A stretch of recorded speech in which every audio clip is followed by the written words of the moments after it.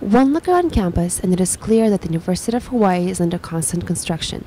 Many entrances are taped off and rerouted, and caution tape surround many buildings. With an estimated $2 million in deferred maintenance, is UH doing the right thing with the money it receives from the state? It's just weird seeing all these, bright colored shirts every day. You don't feel like you're really at a university, You feel like you're at some construction site all the time. Like, oh, what is this? I thought this was a school, The condition of some buildings affects the students in many ways. The classrooms and the quality of the classrooms here at UH.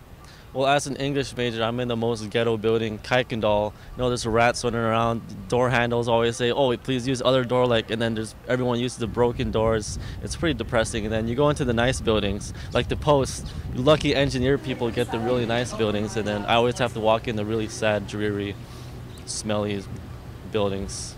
Students also feel that some buildings are maintained a lot better than others, and the disparity is bigger than it should be.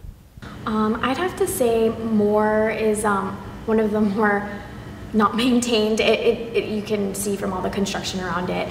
There's a few buildings that have doors that still have not been fixed for like 3 years.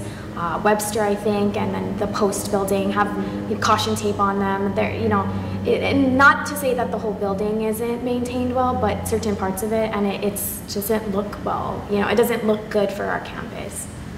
I think that there needs to be more transparency about how these funds are allocated. I don't think students or even just our community know enough, and we can't find out that information.